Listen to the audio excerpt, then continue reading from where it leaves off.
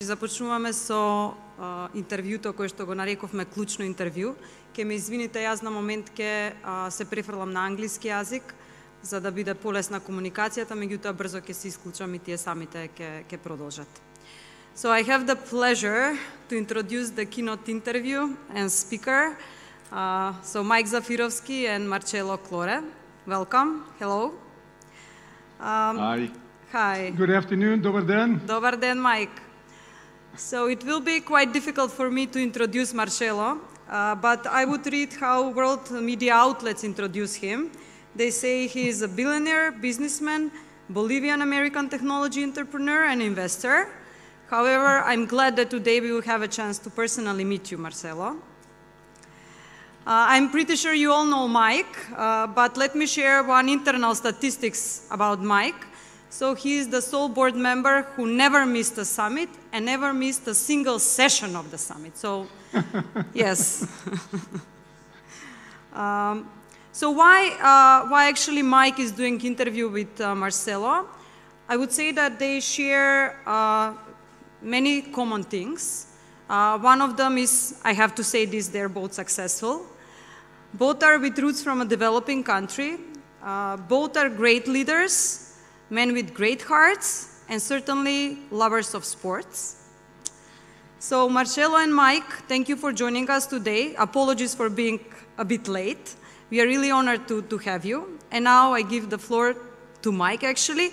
But I would start with the first question, which is, can you please tell us how you've met? Can you share that? First of all, Nikica, благодарам на сите. I really wish I was there in person. But it's such a pleasure to see you again, Marcelo.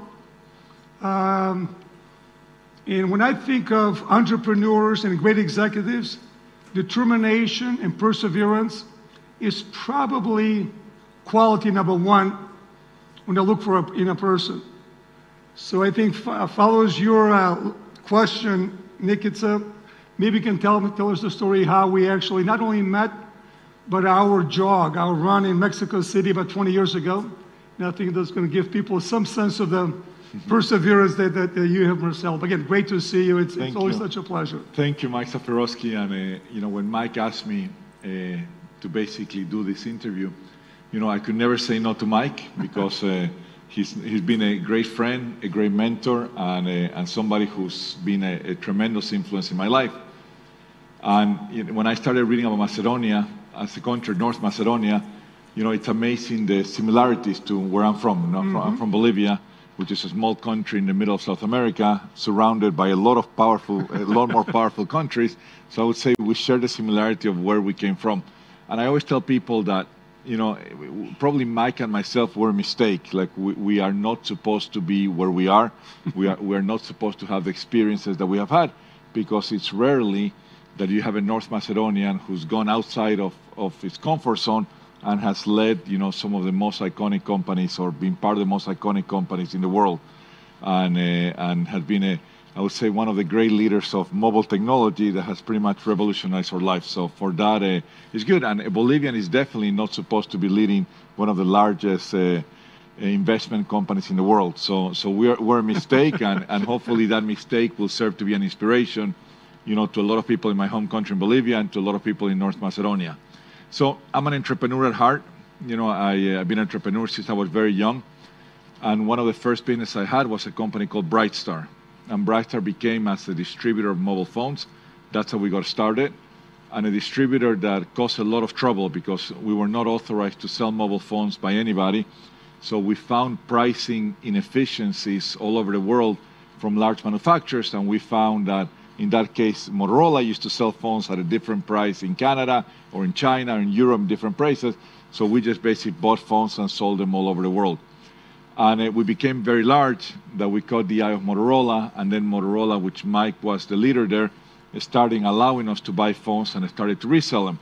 And I really wanted to get to Mike one way or another because he was the big boss of Motorola, and nobody let me get to Mike. Mike was the big boss, and the maximum I could get was, I think, to one of the salespeople of Motorola in Latin America.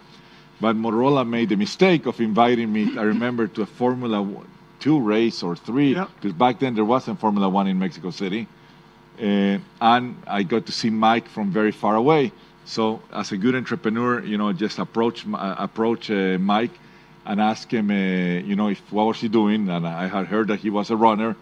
And I asked Mike if he wanted to run with me in Mexico City. And, I wasn't a runner. I could hardly run. But Mike agreed to run with me in Mexico City. And Mexico City, 6 o'clock in the morning, right? 6 o'clock in the morning. Mexico City is very high, like 2,000 meters or 2,500 meters above sea level. And I had an opportunity to run with Mike. I was not a runner. Mike was a very fast runner. And I kept up with Mike. We even left a bodyguard who couldn't follow. And I remember we ran for exactly 46 minutes because Mike was 46 years old back then. And I think I caused a good, we built a friendship. We got to know each other. And that allowed me to know Mike. And Mike took a huge bet on me. I remember that, Brightstar had very little money, but Mike was very kind to approve a line of credit of $300 million. And because of that, Brightstar grew to be one of the largest. Brightstar up to today, because it's still the largest Hispanic company ever founded in the United States, and more importantly, became the largest distribution company and supply chain services in the entire world. So it was, people like Mike that took a leap of faith in me, that believed in what I wanted to build. And at the end, you can say that he risked his job, because if I would not have paid Motorola those $300 million back, Mike would have been in trouble. And we actually did that. And I always say that, life is full of these moments that we all face, these life-changing moments, and we got to take an advantage of those. And Mike was the one who gave me that opportunity. I took advantage of it, and that was probably one of the biggest stepping stones in my life to determine of who I am today. So that's why I'm forever grateful to Mike for having taken a chance with me. Well, Marcelo, I know you love to mentor people as well, but as a human being, there's actually nothing more personally rewarding than to see that you can make influence on others. So thank you very much for that. And maybe just a comment to the people, all the people, whether corporate executives or entrepreneurs. Maybe just an additional element to Marcelo's story was in that 46-minute run, he had his sales pitch ready. He knew exactly what the ask was going to be. He was visualizing it. So many times in your life, people may even call it elevator speech. But if you really can visualize you really want something, and if you come in front of the opportunity, can you succinctly summarize that? In Marcelo's whole life, in terms of both from Brightstar, but all the activities afterwards, I think it's a perfect example for you to be able to visualize, but then also to have the drive and the perseverance to make the ask simple and compelling to the other side. So anyway, as I was reflecting on that. That's true. My mission when we went running was one that I didn't fall apart while I was running, because that was a high risk. But I wanted Mike to understand that I could help him gain a significant amount of market share if he allowed me to be his exclusive distributor in Latin America. It's a very bold ask, but it was compelling because Mike needed to sell more Motorola phones. So it was a good bet. And that's what allows to do that. And in my life today, in today's job, that's what I do. I listen to entrepreneurs, 8-10 entrepreneurs a day, and then we make investment decisions. And it is those that have a very clear vision of what they want to accomplish and how they're going to accomplish that we make bets. And at the end, in the investment world, or pretty much in all of our lives, right, we make bets on people, whether we're going to promote them, whether we're going to invest in them, based on their ability to visualize, what their plan is. Marcelo, I know Macedonia and Bolivia are similar economic development opportunities and challenges. Although you guys are quote unquote huge, at 11.7 million, I think you're 6 times the size of Macedonia, but still similar challenges. How do you view digitization opportunities? Is that a opportunity, if you will, or is that an unnecessary burden at this point of time in the development in the businesses in those two countries? Yeah. So I think, we at SoftBank, we look at life a little bit different. We look at, there are different revolutions that happen in life. And every time there's a revolution, there's a new opportunity that comes to everybody. We go back to the in agricultural revolution or the industrial revolution, And you and I were very lucky to be part of the mobile revolution. Absolutely. Where we actually, whenever you put a mobile phones in the hands of a consumer, amazing things started to happen, productivity went up. There's just some great things that happened.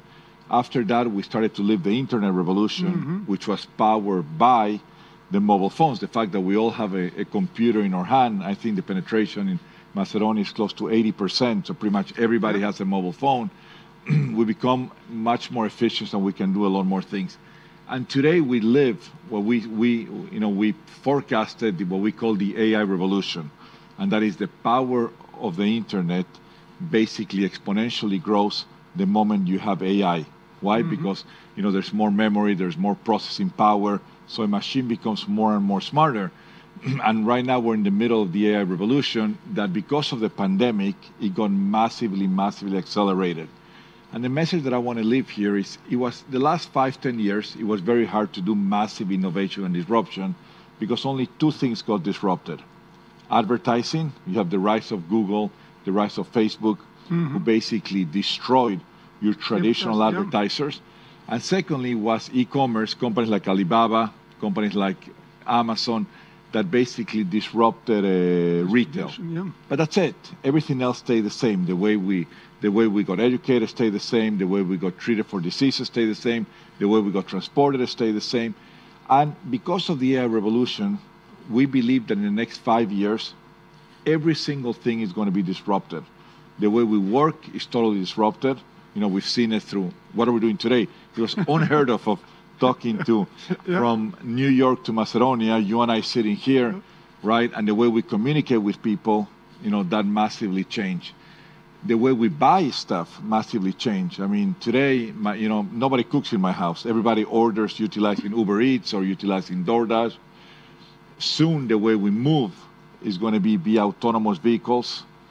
The way we educate our kids is going to be more intelligent in a way that you can have an individual, specialized education based on what your strengths and your weaknesses are. The way we treat diseases is going to be utilizing intelligence, not seeing a doctor that sort of looks at you and says, hey, this is the way to fix you, but actually utilizing data, utilizing genomics, utilizing artificial intelligence. And these are just examples of how the world is going to massively, massively change. There's not one thing that we do today that is not going to be different in the next 5 years.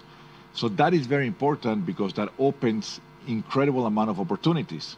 We at SoftBank invest in 6 or 7 companies a week. We invest $1 billion a week into all these entrepreneurs from all over the world that are basically bringing innovative and disruptive business models. And the entrepreneurs are so capable of identifying inefficiencies that they're able to utilize technology to fix those inefficiencies. So I look at the fact that this is just the beginning, is minute 1 of a 90-minute match in football of disruption, innovation, the way we change. It just opens opportunities for entrepreneurs that in the past you had to be in Silicon Valley to be an entrepreneur. And today, the world is so large and we're so connected that it really doesn't matter where you are. So the challenge that I set up for Bolivia was I want to see a unicorn. A unicorn is a company is worth more than $1 billion.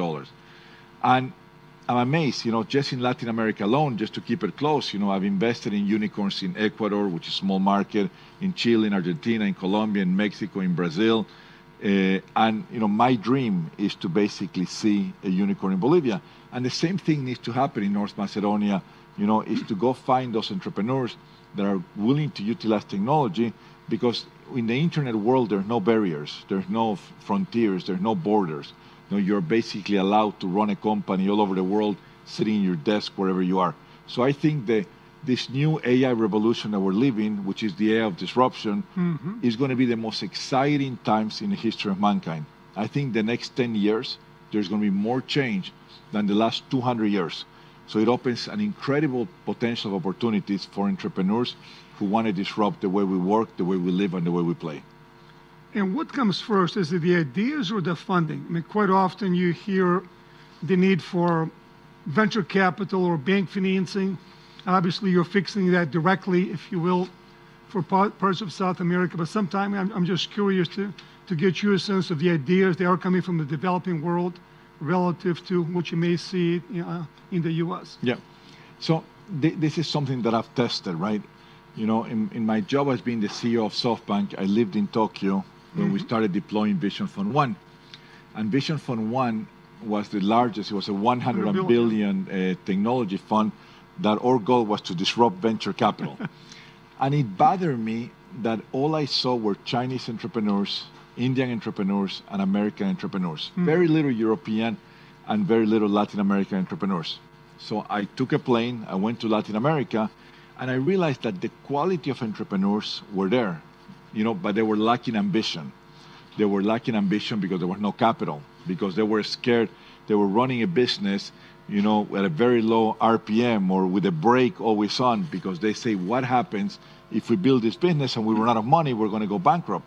So I launched a $5 billion Latin American fund, and I'm amazed, I'm blown away.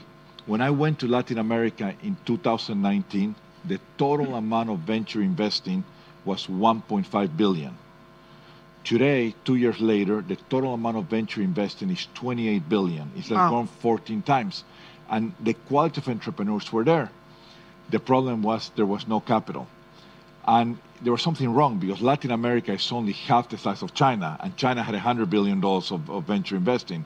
So it was the lack of capital. And I think that applies a lot, you know, to smaller markets like North Macedonia, where I have no doubt that there's an incredible set of talented entrepreneurs, but the problem is the venture world is not there. So I think it's a combination of those. Now, the beautiful thing is there has never been more venture money today in the world. So if there's great ideas and there are great entrepreneurs, you know, there's always capital to help fund those ideas. Thank you for that. And also, I mean, as we're preparing for this, you told me about your brother. Maybe just a short summary of his business, obviously working with you, then going on his own, taking a small idea, and all of a sudden that's, I mean, again, a very practical example of what's possible in about a short time. That's a very good example. So I have a younger brother who figured out that the world needed an internet vocational school, meaning you can learn the things that nobody teaches you. How to be a chef, how to be a better driver, how to operate a tractor trailer, how to be a plumber, how to do those sort of jobs that, unfortunately, in the United States, those jobs are filled by the Latino community. But you just show up and you learn on the go, so they were never done. So he started a business from zero. He started offering those courses. First, he learned how to cook. And today, he holds the largest internet-driven vocational school where he's graduating 70,000 students a month. Wow. So, and he's growing and growing. And he started as one guy with one computer. Out of Miami or Bolivia? Out of Bolivia. Well, now he's in Miami. Now he operates all over Latin America, all over the United States. Now he has 500 people call centers, and all those things. But it shows that example, and I think the company is worth, you know, several hundreds of millions of dollars. But that shows that you don't need to. You know, you can be sitting in North Macedonia, come up with a great idea. And I will tell you one thing that I was studying North Macedonia a little, is you guys have something very positive. You have a very high internet penetration. Yep. You have a very high bank account. You know, 80% of people bank. You know, very little credit card penetration, but very high internet penetration, which means, you know, you have the basic things in order to be an entrepreneur. In many of these countries in Latin America, there's still connectivity is very low. So therefore, I think you have, you know, you have what it takes. I think what we need now is we need venture money and we need ambition. And if you have that, you know, there's no doubt why you cannot create these amazing entrepreneurs. I do think one very generic comment, but lots of the entrepreneurs in developing world are very cautious or reluctant to give up equity in their companies. Just, I mean, they own everything. They're very concerned about going bankrupt. At least one of my advice has been, I'd love to get your take on it, is that, I mean, 100% of very little is very little. But if you get the right venture capital partners, obviously that's a great way to help you grow the company. Do you have perspectives on that? Yeah. So our belief at SoftBank is entrepreneurs should be focused on building a great product that is solving a big problem, learning how to take that product to market, but they should never be worried about how they fund the business. And, you know, that's our job as venture capitalists. We like to call us SoftBank vision capitalists. You know, we like people that come with a vision and we will fund them. And once you do that, it's a very powerful combination when you have a capital partner that will provide you with the necessary capital that you need to grow a business. And, you know, and the world is, I would say, the world is easier today. I mean, I remember when I was an entrepreneur, there was no venture capital. I mean, you had to, you know, my venture capital was Motorola. Not for distribution companies anyway, yeah. So it was very hard. You had to go find banks. You had to go find people who believed in you. You had to go to your friends and family and all that. Today, the world is relatively easy. You know, if you have a great idea, if you prove that you can execute, there's excess amount of capital. You know, whenever a great entrepreneur shows up that has a great idea and a great company, today we fight. The entrepreneur gets to decide, who do I want to take money from? And obviously, everybody has a different competitive advantage, but the world has changed, and the world is thirsty and hungry, the venture capital world, for great entrepreneurs that have an ability.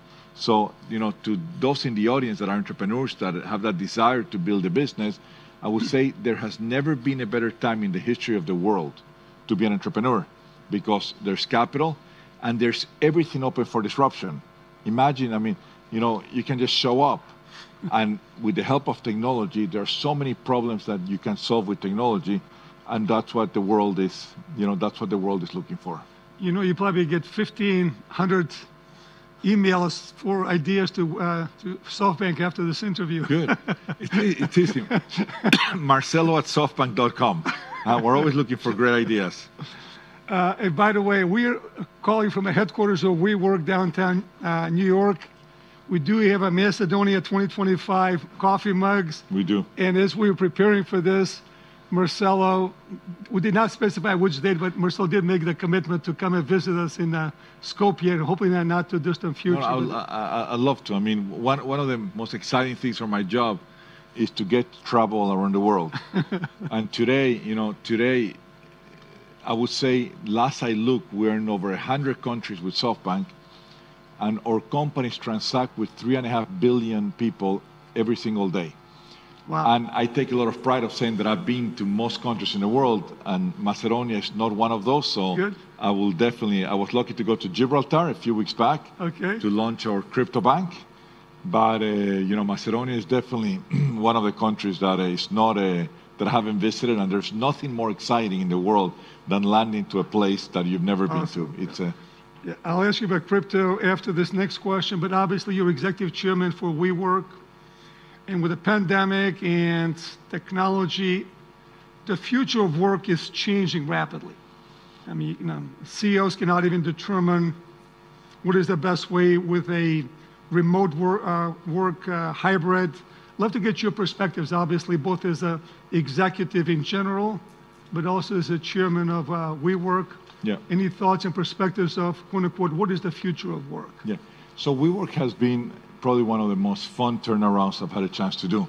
And that is a perfect example where in the world is 10% ideas, 90% execution. Yep.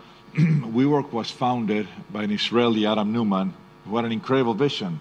And that is, if you're a businessman and you're starting a business or you're a small business and you want to open your first office, think about it. You go to one of these landlords, they ask you for a 10 to 15-year lease. They ask you for a letter of credit to guarantee the rent. You got to go hire an architect. You got to go hire a builder, and you got to build your space. And you have no idea how big you're going to be. So in many cases, you're paying rent for bigger space than what you need.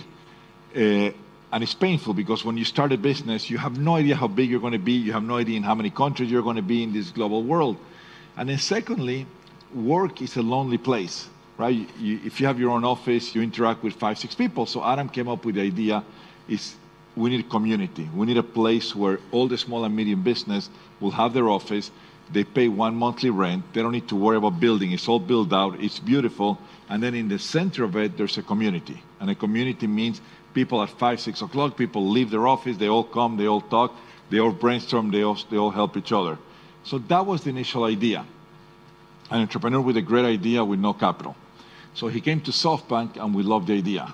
So we actually invested $10 billion, and we told Adam, grow your idea. So against all odds, WeWork opened 1,000 buildings in 2 years, right? Wow. put things in perspective, it took Marriott 125 years to open 800 buildings. So this was done in 2 years. I think Adam's strength was vision. In the execution, he got a little distracted, and that's when I had to come in. And we have basically fixed WeWork. WeWork now is a public company. WeWork is going to be profitable next year. But now we run a very tight company. And we got very lucky in the pandemic because the pandemic changed the way we work forever. You know, people realized that they could do a lot of the same job they used to do in the office. They can do it at home, but they also have a need to come to the office to do conference calls, to just get out of home and all that. So the new trend of work is what is called a flexible workspace. It's a hybrid work where half of it is done at home, half of it is done at work. Another thing that has happened is a distributor force. In the past, there was this concept that everybody had to work in an HQ, which is pretty, not necessarily the smartest thing, because even though you work in an HQ, you just meet with your own little group every day. So employees are demanding, I say, we don't want to go, if we want to work for Facebook or Google, we don't want to go to San Francisco. We can basically do our job from anywhere we are. So now you have all these companies who the role of the HQ is totally gone forever. And what has happened is the employers are basically putting offices in proximity to where their employees are. So the world has changed. It used to be an employer world. Today it's an employee world. So the employee decides which company they're going to go work for based on many things. One of them is location. So suddenly, WeWork now, it's experiencing an incredible growth. Our buildings are starting to get full, and the whole concept of a flexible workspace where it's no longer 5 days, maybe it's 3 or 4 days. It's no longer headquarters. Maybe it's an office close to where I am. It's no longer, you know, I have to be in the office, you know, all the time. I can work from home, but if I want to meet with my team, I can go to not an office, to a collaboration center that sits. Today we have the world's leading companies renting a whole floor at WeWork, and they say this is our collaboration center. So if I have 500 employees in Brooklyn, I only need a place for 100 people where people are going to come and collaborate. So very different the way work is coming back. Some companies have gone 100% remote, 100%. Some companies have gone 50% remote, 50% come to the office. So I think we're living, the pandemic was long enough that it allowed us to teach ourselves that we really don't need to be in an office 100% of the time to be efficient. So a lot of exciting times. Like I said, these 5 years, everything is going to change. And for sure, the way we work is definitely going to change. Well, I love the way you articulate the business opportunities and the solutions on so many topics, including workspace and the future of WeWork. Very different. You tweeted recently, the more I understand about crypto, the more I like it. Lots of potential everywhere. Can you tell us more about this? And also possibilities for small countries like Macedonia or Bolivia to play a role in that revolution, if you will? Yeah. So after the Arab revolutions, it is my personal opinion that the next revolution is what is called the blockchain revolution. And the best way to think about it is the internet allows for the transfer of information. It doesn't matter if you're in Macedonia or you're sitting in New York City. Whenever we're looking at the information that's available to the internet, it's a democratic information. We all have access to the same information. It is probably one of the less discriminatory forms of existing, because it doesn't matter how rich you are, how poor you are, where you're from, the information is there available for all of us. And that's what the internet allowed us, is the transfer of information. What blockchain does, it allows for the transfer of value. And that's a whole different, it opens what I like to call it decentralized finance. An opportunity that we're seeing is, it is absurd. If I want to send money today to somebody in Macedonia, there's probably 5 to 10 institutions that are going to take a small little piece of somebody who's going to provide FX, somebody's going to provide clearing, somebody's going to provide remittance services, and everybody takes a little piece. And the same thing happens, even if I need to send you money in the United States, there's 6 different people who are going to take a little piece of that. Makes no sense. Today, in the Bitcoin, crypto, blockchain, you know, with decentralized financing, the logic is I send you value, and I send it to you directly, and in the blockchain, it gets registered in a safe way. So therefore, it eliminates it eliminates the constant amount of institutions that have to touch value. So and it's instant, it's immediate. I transfer you value, Bitcoin, some sort of crypto, even fiat, utilizing blockchain, and the money is available immediately, and you get the exact same amount of money. It's logical if you think about it. So I can send something to Macedonia immediately, and in less than a second, they have the exact amount that I've sent it. Try sending a traditional bank transfer to Macedonia today. No, I know. 24 hours if you get it, and at least 5% of the money had mysteriously disappeared. So that is the beauty of what's going to happen with the blockchain world. And that's just one example. There's thousands of examples. And today I see that some of the most brilliant minds and brilliant entrepreneurs are basically putting all their energy into what we like to call Web 3.0. Perfect example. Facebook, one of the most powerful companies in the world, changes its name to Meta. It's the introduction to the metaverse. And that is all the innovation for the next 10 years are AI combined with blockchain. Well, Marcelo, I can go on for another 3 hours, but I have two personal questions, and then maybe a closing question before. I'm sure Nikica has some questions from her side. But I love the way you involve your dad, your beautiful wife, Jordan, your kids, in virtually everything you do. I don't follow Instagram except my kids and their grandkids, but you're the only person my 3 boys have said. You know, Matt, Kirk, and Todd says you have to follow Marcelo. So, but anytime you look, what are you in Japan, Europe, Aspen? I mean, it is very rarely you're not with your family and with friends. And that seems quite unusual. Most busy executives have a hard time connecting friends, family, and the business. I'd love for you to make some comments on that. So any ideas? Because lots of entrepreneurs work 7 by 24. I like to say that first thing is they're all one of the same, right? And the only way you can do that is if you love what you do, right? And you know, as we get older and we have a lot more experience, I would say that the number one and most important advice that I can give to anybody, doesn't matter if you're a government official, if you're an entrepreneur, if you're a business person, if you are a stay-at-home mom, right? The only way you're going to be happy is if you love what you do. And if I'm lucky, you know, I'm passionate and I actually do love what I do every single second of my life. So therefore, you're able to mix. To me, business, family, and friends are one of the same.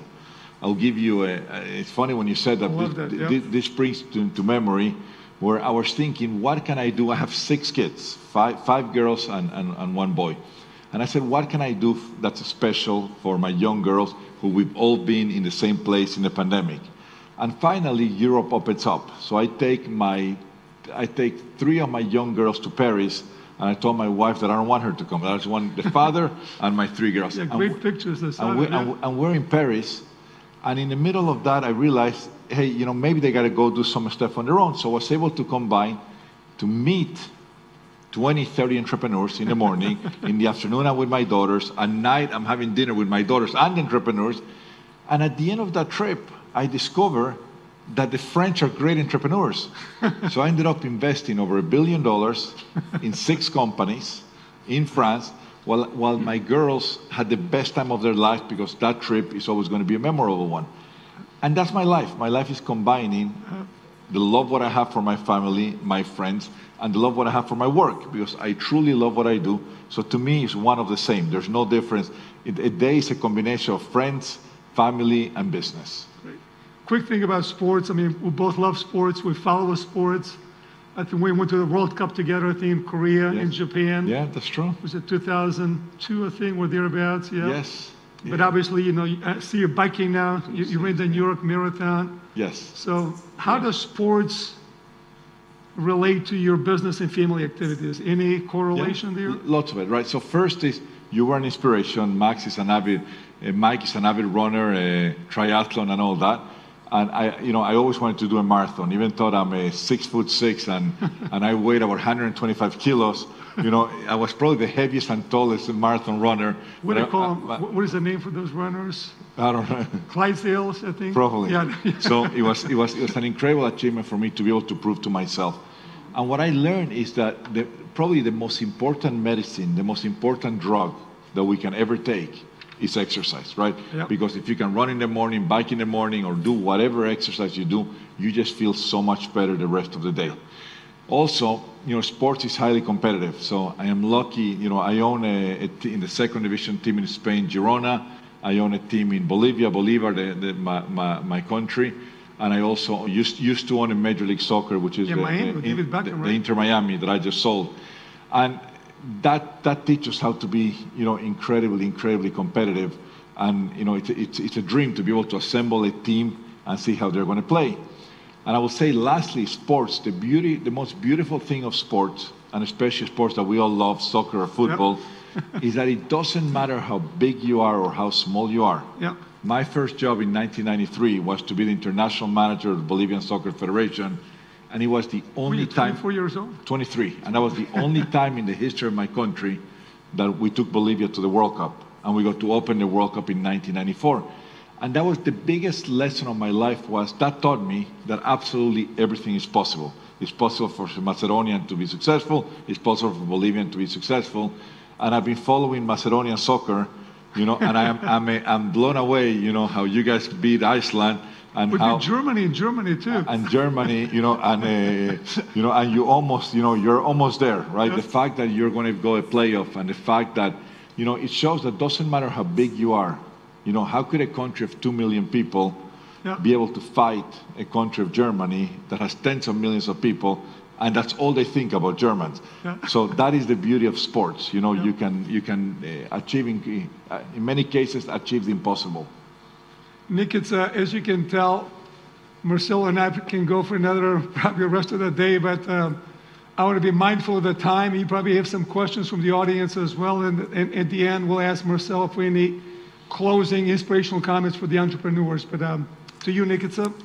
Thank you, Mai. I believe that everyone enjoyed this discussion as I did. So I would ask 2 short questions because we are running out of time. The first question from the audience says, blockchain and AI are developing fast and will make even bigger gap between people who use and do not use internet. What can be done to reduce this gap in the future?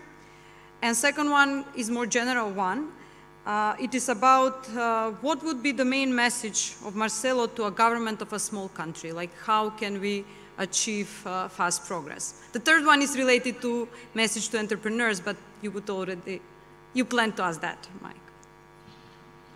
Thank you. So, today you sit in a privileged position, whether you like it or not. Today you're a highly penetrated internet country. 80% of people, 76% of people have access to the internet. In most developing nations, that's not the case. I mean, when I go to certain Latin American countries, they're still on 2G or they're still in 3G, and communications are terrible. So today you do that. I love blockchain because blockchain is open for everybody, right? So, you can be an AI, you can be a developer of blockchain or crypto or Bitcoin or Ethereum, and you can develop applications that will sit on top of that to disrupt. And some of the leading crypto companies are not sitting in Silicon Valley. Sitting in Argentina, they're sitting in Brazil, they're sitting in some Baltic countries.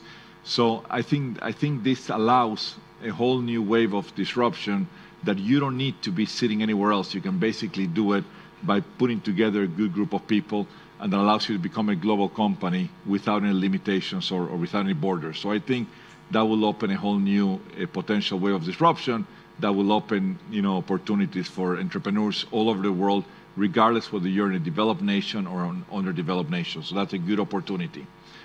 The message, what can I tell government? I always tell government the same, and that is you should never fight the trends, right? Today, we live in a world where there's going to be more disruption than ever.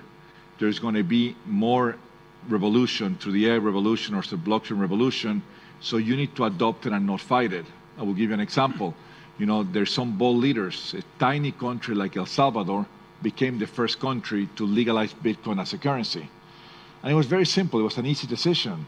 They say most of the economy of El Salvador comes from Americans, from Salvadorians who live outside El Salvador, who want to send money.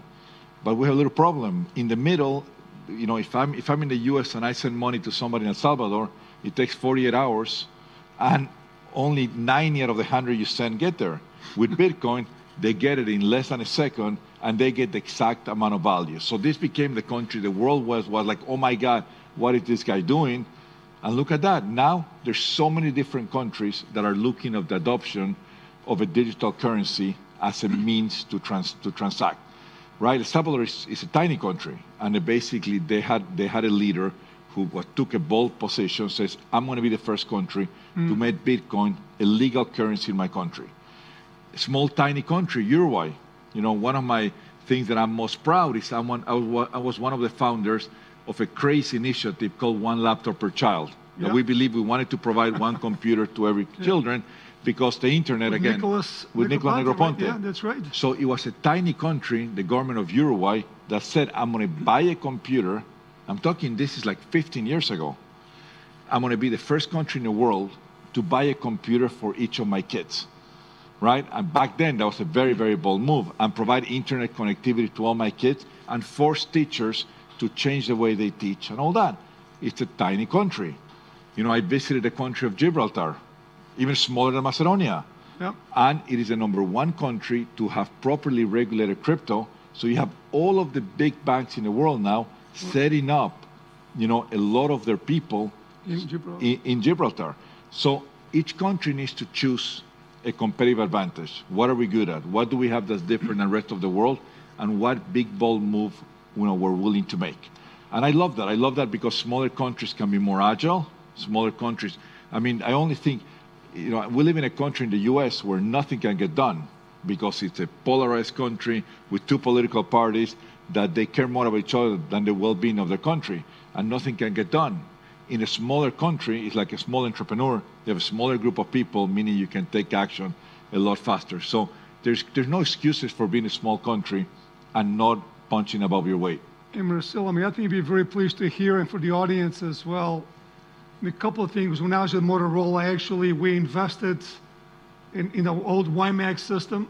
Yeah. So Macedonia actually was the first country in Europe back 20 years ago to have a completely wireless across the country. One of the previous governments also bought a computer for most of the kids in the country, so following some of those rules. And as Nikita spoke in Macedonia before we joined, I mean, we prepared a platform for a more prosperous future. And Macedonia also has a very strong political parties, and sometimes we argue they worry more about beating the other as opposed to putting the country first. But that's normal. Right, but that's what really we're trying to, we are trying to be that not-for-profit organization that can be influential to really encourage people to think country first. And I think both of us agree that having healthy, well-run businesses with high values is probably among the best assets that any country can have, and always encourage people, whether the left or the right. I mean, we use the line, doesn't matter if you're left or right, are we focusing on country moving forward or backwards? Yeah. Now let me give you a clear example of something that I would do, right? That's practical. If you know that the future of the world is going to be driven by AI, and you know that the future of finance are going to be disrupted by blockchain and crypto, if I'm the president of a country, I would change education to make sure that since the early stage, we start teaching our kids what's artificial intelligence and what's crypto, and we embed it in the education at the earlier stages, so when our kids grow up, they're ready to fight in the world. And traditional developing countries were always late. We're followers, right? So if I were the president of Macedonia, to be precise, I would make sure that every single one of our kids are learning about AI and learning about blockchain. So that way we're giving them the opportunity to play in the world of what the future is going to be. Here we go, Nick, it's up. Thank you, Marcelo. Thank you, Mike, for this wonderful discussion, inspiring. Thank you. Marcelo, it will be a pleasure to have you or host you in Macedonia anytime, but especially for the forthcoming summit in May. This is official invitation. Thank you. Thank you. Have a great day. Bye. You too. Thank you.